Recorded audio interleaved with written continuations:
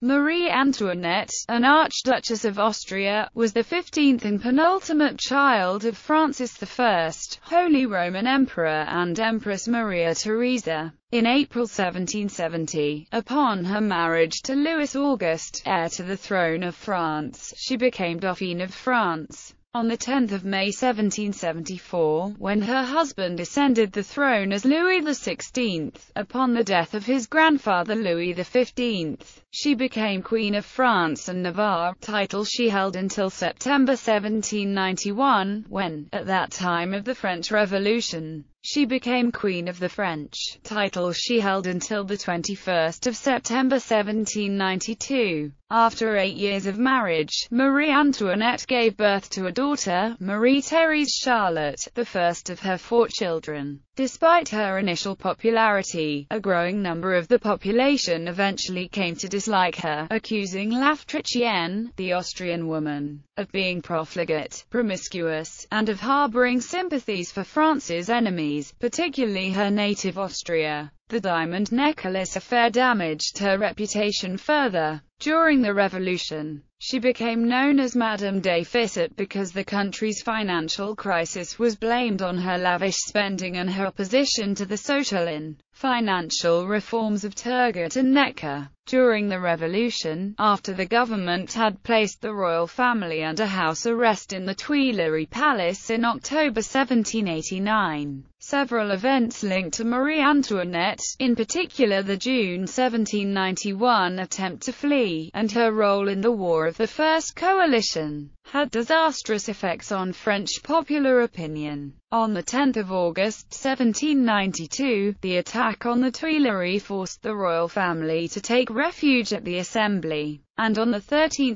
August the family was imprisoned in the Temple. On 21 September 1792, the monarchy was abolished. After a 2-day trial begun on 14 October 1793, Marie Antoinette was convicted by the Revolutionary Tribunal of high treason, and executed by guillotine on Place de la Révolution on 16 October 1793. Early life. Maria Antonia was born on 2 November 1755 at the Hofburg Palace, in Vienna. She was the youngest daughter of Emperor Francis I and Empress Maria Theresa. Her godparents were Joseph I and Mariana Victoria. King and Queen of Portugal, Archduke Joseph and Archduchess Maria Anna acted as proxies for their newborn sister. Shortly after her birth, she was placed under the care of the governess of the imperial children, Countess von Brandeis. Maria Antonia was raised with her 3-year-older sister Maria Carolina, with whom she had a lifelong close relationship. As to her relationship with her mother, it was difficult, but both the Empress and her daughter loved each other. Maria Antonia spent her formative years between the Hofburg Palace and Schönbrunn, the imperial summer residence in Vienna, where on 13 October 1762 she met Wolfgang Amadeus Mozart, then a child prodigy.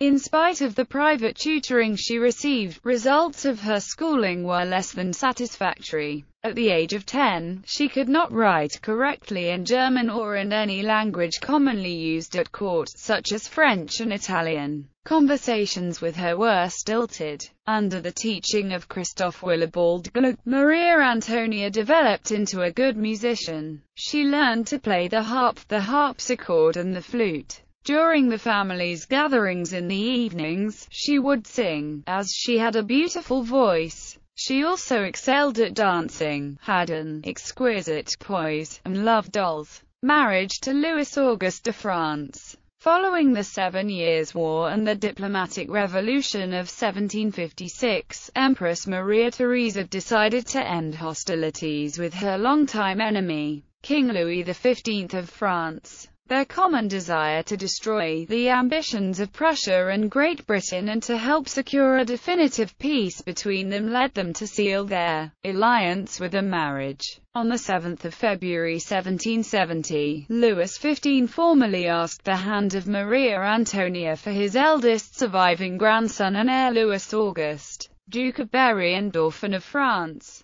On the 17th of April, Maria Antonia formally renounced all her rights over the Habsburg domains, and on the 19th of April she was married by proxy to the Dauphin of France at the Augustinian Church in Vienna, with her brother Archduke Ferdinand standing in for the Dauphin. On the 7th of May 1770, on the Isle aux Ypres, an island on the Rhine between Kiel and Strasbourg, Marie Antoinette was officially handed over to Comtesse de Noailles, her lady-in-waiting until 1775. In charge of the proper court etiquette Marie Antoinette was to follow. On the 14th of May, at the edge of the forest of Compiègne, she met King Louis XV, her husband the Dauphin, the king's daughters, Mesdames de France, Adélaide, Sophie, Victoire. The following day, her brothers-in-law, Louis Stanislas Xavier, Comte de Provence, and Charles Philippe, Comte d'Artois, at the Château de la Muette, and on the 16th of May, her husband's younger sisters, Madame Clotilde and Madame Elizabeth, at Versailles. The ceremonial wedding took place on the 16th of May 1770 in the Palace of Versailles, and after the festivities, the day ended with the ritual bedding.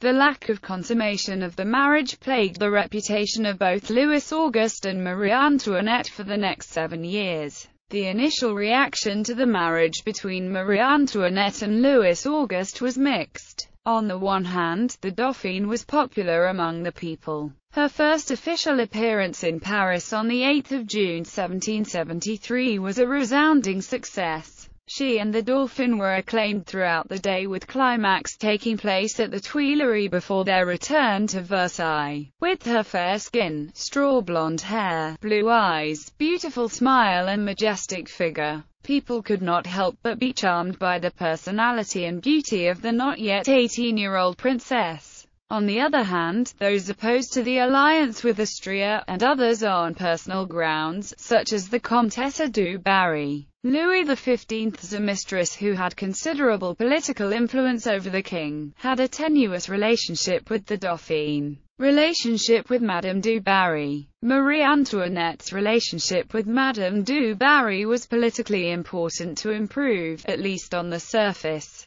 The favourite had been instrumental in ousting the Duc de Choiseul, who had helped orchestrate the Franco-Austrian alliance and Marie Antoinette's marriage, and, in spite of Marie Antoinette's strong objection, in sending into exile, in 1770, one of her ladies-in-waiting, the Duchesse de Gramont, sister of Choiseul. Under continued pressure from her mother and the Comte de Mercy-Argenteau, the Austrian ambassador to France, who was sending Maria Theresa secret reports on Marie Antoinette's behavior, and in order to stop any French protest about the partition of Poland, the Dauphine grudgingly agreed to speak to Madame du Barry on New Year's Day 1772. Although the limit of the conversation was Marie Antoinette's banal comment to the royal mistress, "There are a lot of people at Versailles today," Madame du Barry was satisfied by her victory, and the crisis, for the most part, dissipated. Marie Antoinette never addressed a word to the Comtesse again, however, in order to please the king.